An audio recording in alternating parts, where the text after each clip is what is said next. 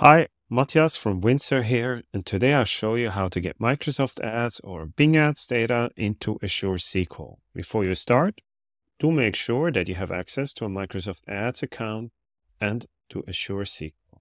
Let's get started. As a first step, you head to onboard.windsor.ai, and on here, you'll find Bing or Microsoft Advertising on the left-hand side. Then grant access. And once you're done granting access, select the accounts you want to connect in the drop-down below. Click on Preview and Destination. And now on the right-hand side, select Bing. And then you can specify the metrics and dimensions to stream over.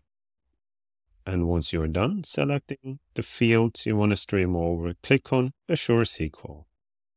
Then click Add Destination Task. And now the first time you do that, do make sure that the IP address here is whitelisted in your Azure portal for uploading so that we can upload the data for you. Then we proceed to filling out all the fields here. Once you're done with filling the fields here, you can select the schedule. That will be 3 a.m. so the data is refreshed at 3 a.m. and important that's in UTC every day.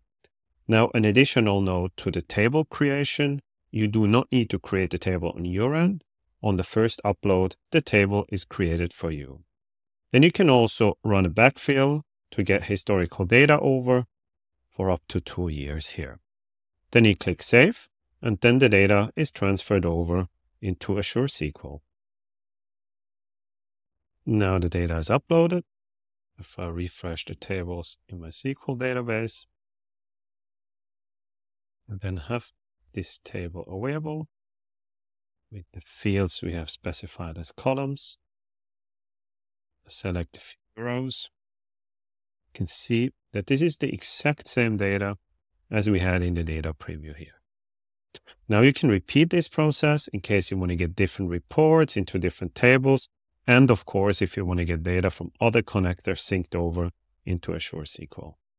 Thanks very much for watching and enjoy working with our connectors.